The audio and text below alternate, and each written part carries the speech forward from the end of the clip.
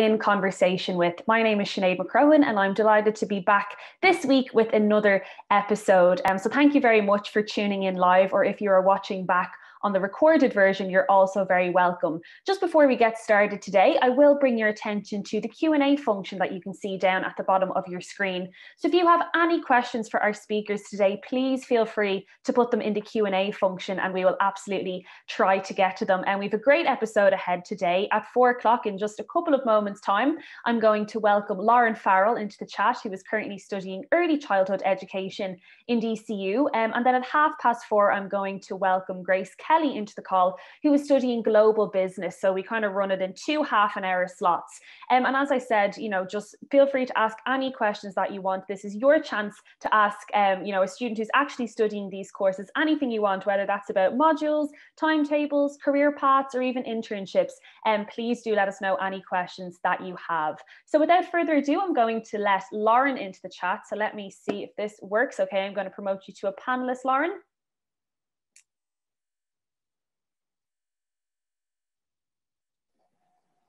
Hello, how are you? Hey, Lauren, how are you keeping? Not too bad. Good, good. Thank you very much for taking the time out of your Wednesday evening. I'm sure a very busy evening for you to come on and chat to us live. We have a couple of people tuning in who are, I'm sure, only more than excited to hear all about your course. And I'm sure you'll do it absolute justice in explaining everything about it. So if we want to go back to the very start, if you go back to your 6th-year self, how did you end up picking early childhood education as something to put on your CAO? So I came in through the CAO. I did 6th year and came straight in that way. My first choice was primary school teaching in DCU, and then obviously I had all the other options in as well, and I had early childhood as my backup. So obviously here I am now with my backup choice. But now that I'm actually in the course, I've absolutely fallen in love with it, and I absolutely wouldn't change it for the world. And when I was in 6th year, people would always say, what's where you won't pass you, and it's meant to be, and all this sort of crack. And it'll wreck your head, because you're like, well, this is my dream course and this is what I want. But now that you're there, I completely understand what they mean. So I wouldn't be too worried or too pressured. There's back ways into absolutely everything, and you might even find something that you love in what you're doing, and you mightn't want to do your first choice at all then in the end. Exactly. That happens, with a lot of people. Not everyone is going to get their first choice on the CAO, and that's okay. Sometimes you might want to end up transferring courses, but other times, like yourself, you could end up going, actually, I think this is for me. And I think especially DCU is like such a lovely and warm university that often, no matter what course you're doing in there, you're probably going to have a good time. But was working with kids something you knew that you always wanted to do, or did you kind of just come to that realization maybe closer to the end of 6th year? Yeah, absolutely. I would have done swimming instructing and stuff when I was younger, and I would have been a speech and drama assistant as well. So I always would have had experience, and my mum is a childminder as well. So, your sitting room was never your actual sitting room. There was always children in the house, and I knew that I kind of wanted to be able to teach and always wanted to help. And I was talking to Mommy about it the other day, and she was like, when you were younger, you'd be writing down things and you'd be ticking them off, and a 10 out of 10 and all this sort of stuff, always trying to correct and everything. So it absolutely was something I always wanted to do. And sometimes when you're growing up as well, people would always say, Jesus, you'd make a great teacher, or God, you'd be great working with people or working with kids. So absolutely 100% always wanted to do it. Yeah, something in your blood by the sounds of it, and definitely like a passion that you'd want to follow, which is lovely. So for anyone who's maybe listening in today and does want to do early childhood education, do you want to talk us through the kind of setup of the course? It's a 4-year course. So what is every year like? What does that look like from first year up to final year? Yeah, so basically every year is split into 2 semesters, so before Christmas and after Christmas. And in your first semester every year, you'll be fully on campus doing all your modules. You'll have maybe 6 or 7 modules for the year. And then in second semester, you'll have maybe 3 or 4 modules, and then you'll go on placement every year, which is a massive, massive part in this course. A lot of courses, they all go out in placement, but I think this really defines it for DCU. This is a 4-year course, and a lot of other early childhood education degrees are only 3 years in other courses. We spend 216 hours out on placement each year. So, it's a massive, massive amount of time. And really, like, you can learn all you want in in your modules and in your lectures, but until you go out and you're out in experience, you know, you learn so much more out there. And even, you know, practical things that people are going to pass on. You know, there's ladies working in settings, they might be there 20 or 30 years, and you might say, oh yeah, well, we learned this. And then there's kind of a transformation of knowledge. We're bringing in our knowledge from our level 8, and they're passing on their practical knowledge as well, which is absolutely brilliant.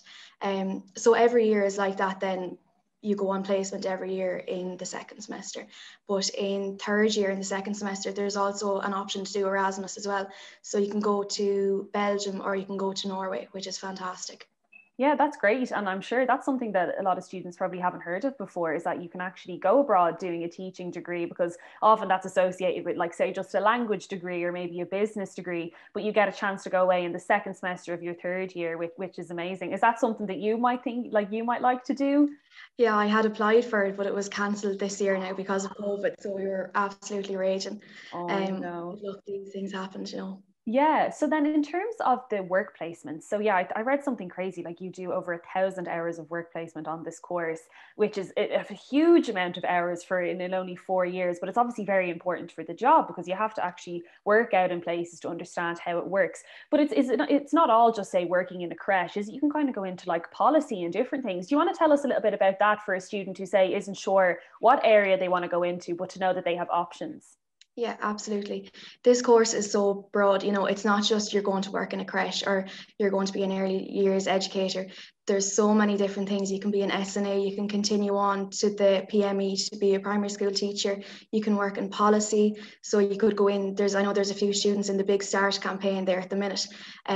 Or you could work with TUSLA, which is sort of the inspectorate for early years. So they would go in around settings, inspecting and making sure everything is up to the high quality. So there's so many different places. Now, I think for first to third year, you're sort of in settings and you're getting experience out in the sector. And then it's policy placement then for final year. And then, of course, you'll have your dissertation in the final year as well, which is kind of like your own research then in an area that you find really interesting. Yeah, deadly.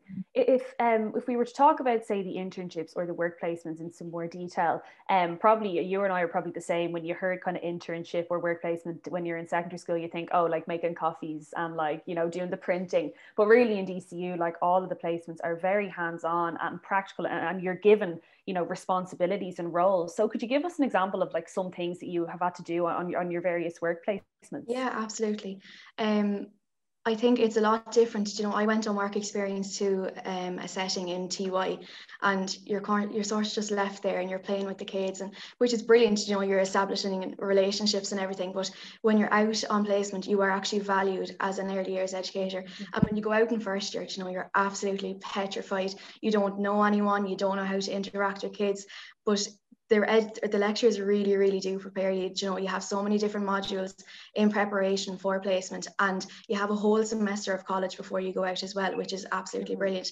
And we have tutorial groups during that time as well. So if you have any issues at all during placement, you go straight back to your lectures and they will absolutely figure it out for you.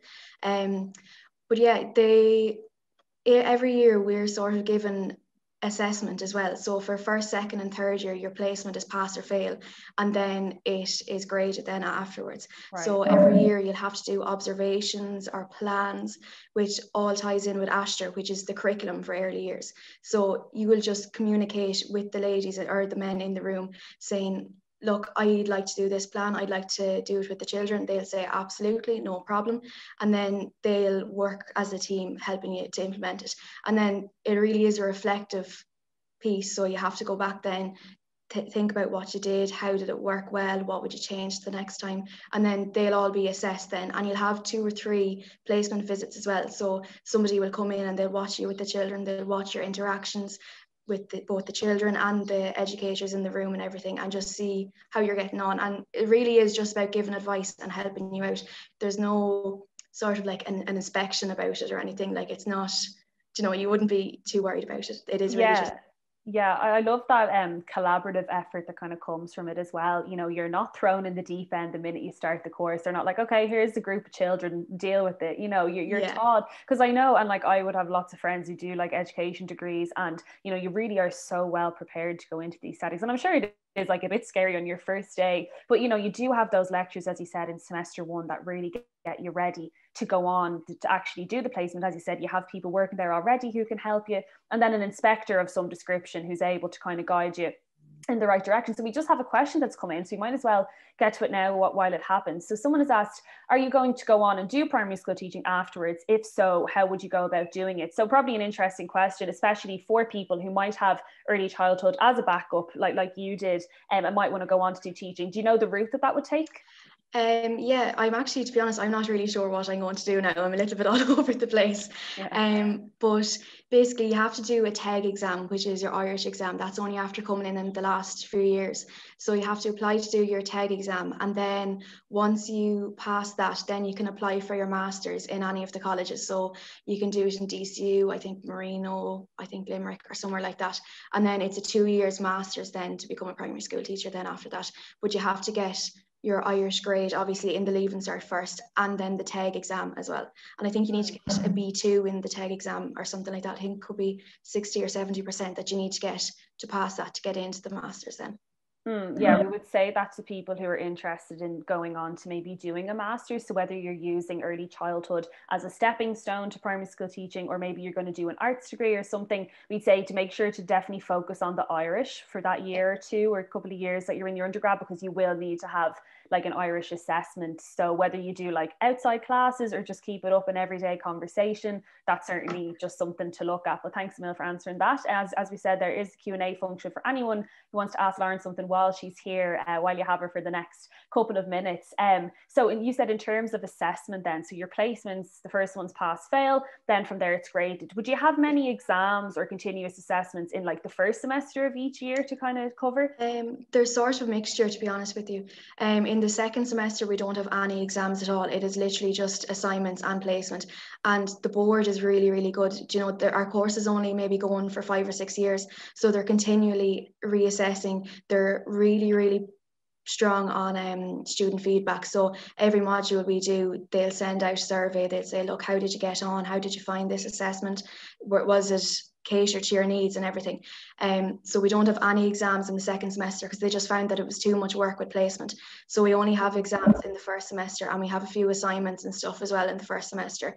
There is a mixture between continuous assessment and just assignments then as well. And the majority of our modules are 10% participation too, which is really, really good, because you know, you're going to the lectures anyway, you're participating, you're giving your opinions, and you get 10%, you know, of your overall mark just for being there, which is fantastic. Yeah, to attend as well, because obviously it is important to make sure that you're actually there learning the things that you have to learn, and then that you can't just skip or whatever. So we kind of covered exams, and that's great. So if we're talking about like contact hours and how many hours you're actually sitting in a lecture, or this year maybe sitting on a Zoom or in a breakout room, would you be in a lot, or like a lot of free time? We're generally in about 4 days a week. There's a lot of reading in our course. So they give us an independent study day, which generally might either be a Monday or a Friday, which is fantastic. So we might be in for maybe 20 hours a week, maybe. So we might have maybe 1 or 2 lectures, and most of our lectures are about 2 hours long. So we'd be in on campus for that, and then for the Friday, then it would be an independent study day. So you go home, you catch up on all your work, do all your readings for your different modules, and just try be as prepared as you can for all your assignments, because they'll all pile up then at the end of the semester, you know yourself, like your Christmas exams or whatever. So it's just to be on top of everything, really.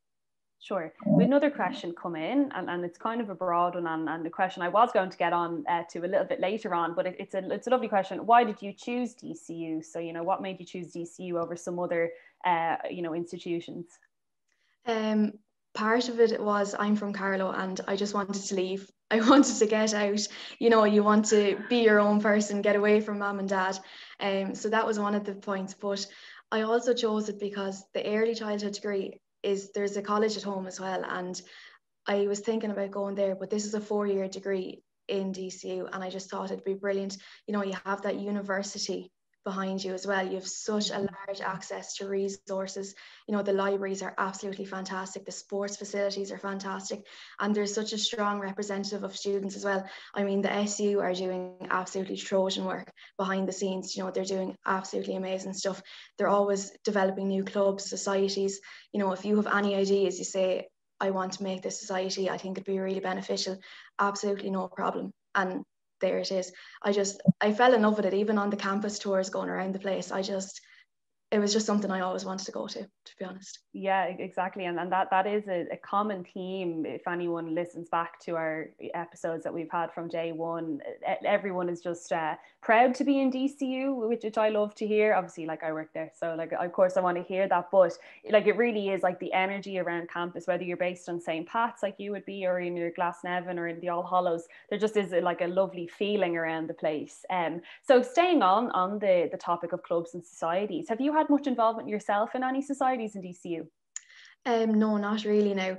I've been a class rep now this year, which is fantastic. But I think it's actually amazing as well. You know, the lectures are so helpful, particularly in this course, because there is only about 60 students in our course. So you know, it's a big difference to the likes of maybe a business or the primary school teaching, which there could be 400 or 500 people in a lecture.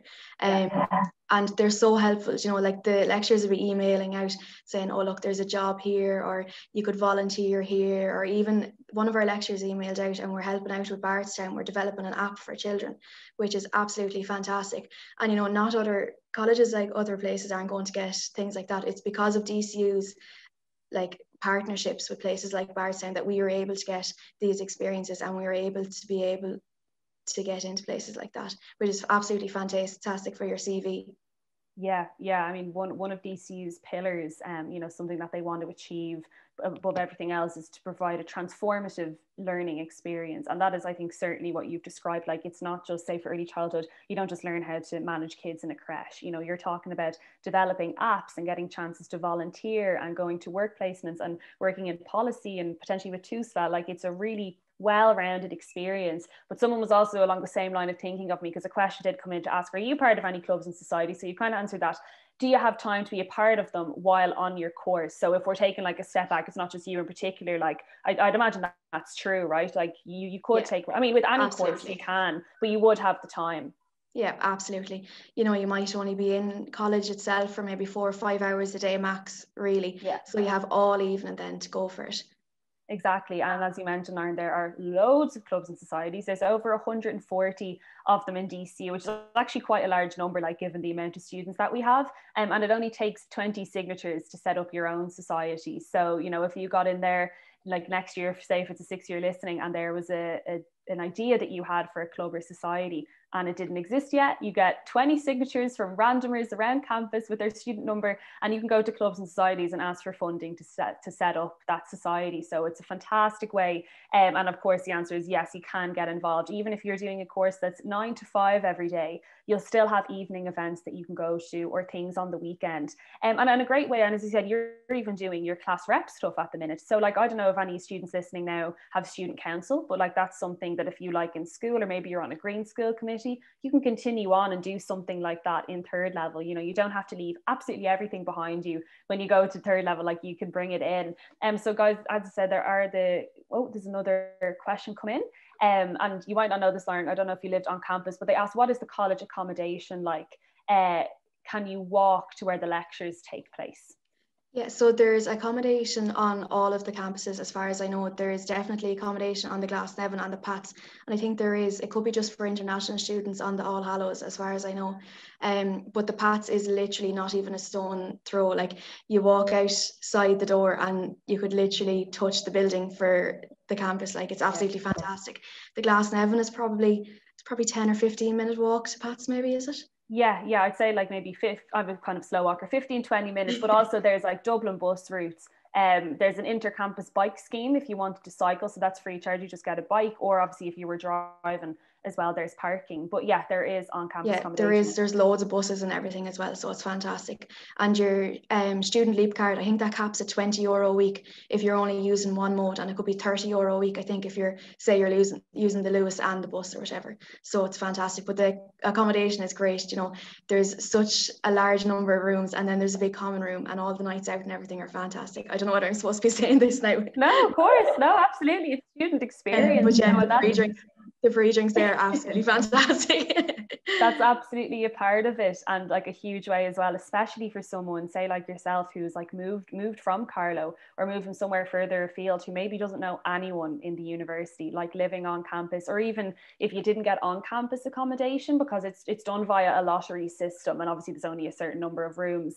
You know, there are 2 or 3 student villages that are literally 2 minutes away from campus walking. You know, you'd be staying there, but it's all about meeting people and kind of being able to build that little bubble for yourself. So the questions are flying in, which is absolutely brilliant. You know, there's so many different student accommodations as well. There's Shannon and there's a few other ones, and you'll always know somebody or get in somewhere that's on Pat's accommodation. There's bound to be 1 or 2 people on your course, so you know you're going to make friends no matter what. Like, Exactly. And again, oh my God, it's like people are anticipating what we're going to say, because there's another question come in that said, did you find it easy to mix with people and to make friends on your course? Yeah, I did. Now, when I went in first, you know, you walk into a hall and there's 60 random people there, and you're like, oh my God, how am I even going to do this? But it was actually grand. Our lecturers were so kind. I feel like they're nearly like my parents or something, or my grandparents sometimes. They were so kind to us. Like, they had a load of things at the start, and they got us up, got us talking and stuff, and where are you from and how are you and why are you here and all this sort of stuff. And you know, you make friends within a matter of minutes. And obviously your friend groups are going to chop and change a little bit within the first couple of months as you get to know people. But you know, I always heard people saying it as well, you know, you make your best friends through college, but it really, really is true. You know, I've made some absolutely amazing friends through this course. Yeah, so sorry, my internet cut out there for a second, but I did catch most of that. But you're dead right. You know, lecturers, you know, encourage you to like mix, and especially in the first couple of weeks in a course, like that is a huge priority, is to make people feel comfortable. And for anyone who's listening, maybe who's anxious about, say, entering college next year, you know, when it's like, maybe will there be a little bit of online learning? And obviously we're not sure what the outlook is going to be. You know, it'll totally depend on the government advice, you know, and to be as safe as we can. But as you mentioned earlier, like the Students' Union, who are like basically representing the students' body, have done so much to keep people engaged online, whether it's running like evening events or lunchtime get-togethers. I actually saw recently that they're doing a Zoom study session. So if you didn't want to like study by yourself, you could actually log on and just be like almost with people while they study. And, you know, you can say something every now and then. Like, there's, you know, been a lot of chances to kind of mix with people, even though it has been online for a lot of the year. But guys, keep the questions coming in. We have a couple of minutes left with Lawrence. If there is anything else, please do ask. I know you kind of said that you weren't sure exactly what you want to do next year, and that, or you know, whenever you graduate, and that's the worst question to ask someone who's in front of you. It's like, well, what are you doing next? Because often they're like, I have no idea. But could you talk us through like some potential paths that a student doing your course could take? So it doesn't necessarily have to be you, but like people got like who have graduated before you, or maybe friends. Like, what sort of routes are they all thinking? Yeah, this course is so broad, and so, you know, you can travel the world with your degree as well, which is also a great thing. Myself and the girls are thinking of going to Dubai to teach for a year or two and save up and travel a bit. So hopefully with COVID and everything, we'll be able to go. You know, as soon as you graduate with your degree, you can go straight into an early year setting and work in the room. You can be a manager or a room leader as well, which is really important. You know, if you only have your level 5 or your level 6, I think your level 6, you can be a room leader, but you can't manage or own a creche. So your level 8, you know, you can go out by yourself, you can set up something that you really believe in. Maybe it might be outdoor education, like a forest school in Norway or something like that. If you see there's a gap in the market, absolutely go for it. You could also be an SNA, so that could be with the child in an early year setting, or you could work in a primary school with that child with additional needs as well, which is fantastic.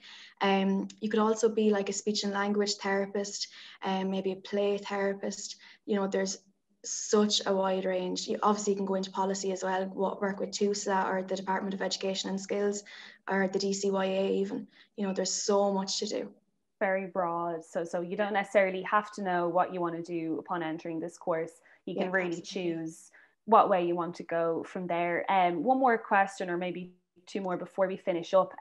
Any advice for the students listening in today, whether that's, about applying, whether it's about your time in college, if they can take one thing away from today, along with all the other points that you've made, what's one thing that you'd like for, to stick with them? I think just not to stress too much. Sixth year is such an awful time. It really is. And especially with COVID now, you're all online.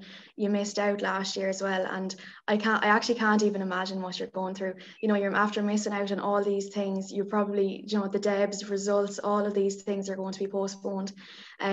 So I think not to stress too much. Do as much as you can. Once you're happy with with the effort that you're after making, you don't have to listen to anyone else. Don't feel pressured by, oh, what are you applying for? How many points is that? Just whatever makes you happy, absolutely put everything you can into it and absolutely go for it. And I think, if you choose DCU, it will be the right choice for you. It really will. It's absolutely transformed who I am as a person. Even now, in sixth year, I would never come on to a Zoom with people and talk about who I am and what I'm doing. And here I am now, like absolutely no bother. It really has changed me 100%. Yeah. You're an absolute success story, Lauren, to say the least. And again, thank you so much for your time. So if there's any questions you can ask, I'll give one more minute if there is something that you'd like to ask. Lauren, to sum up your couple of years in DCU so far, is there one memory that you think is the best crack you've ever had in college? I just think all the girls in the course, they're just gassed, like they're so funny. And it really is friends for life, like we've gone on holidays and stuff together and gone exploring Ireland this summer and exploring the world. And even, people go through a lot during college. College is a hard time. There is a lot of work to do. It's not just, oh, sure, we'll go drinking. It is hard work. You have to get your work done at the end of the day. But all of your friends are there to support you. All of your lecturers are there to support you. And it's just fantastic, the relationships and the support that is there with DCU.